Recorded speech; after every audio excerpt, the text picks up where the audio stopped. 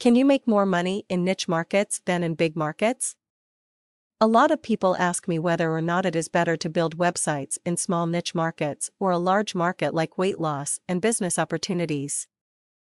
While there really isn't a straightforward answer to this question, there are a few different ways to look at it. The fact is, there is more traffic, more money, and more exposure in larger markets. In niche markets, there is less competition and less traffic to gain exposure from. The formula the niche marketing gurus use is simply building a lots of small niche websites and making a few $100s or so for each site.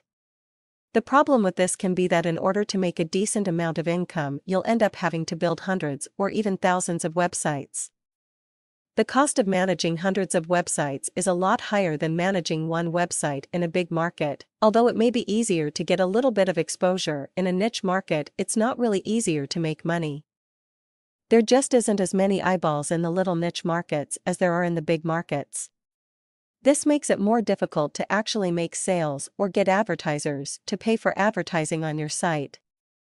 Even if you're close to the bottom of the totem pole in a big market, you can still make money because of the trickle-down effect that comes with being in a really big market. The best way to address both issues and get the best of both worlds is by actually building websites and businesses in big markets, but making them specific to certain groups.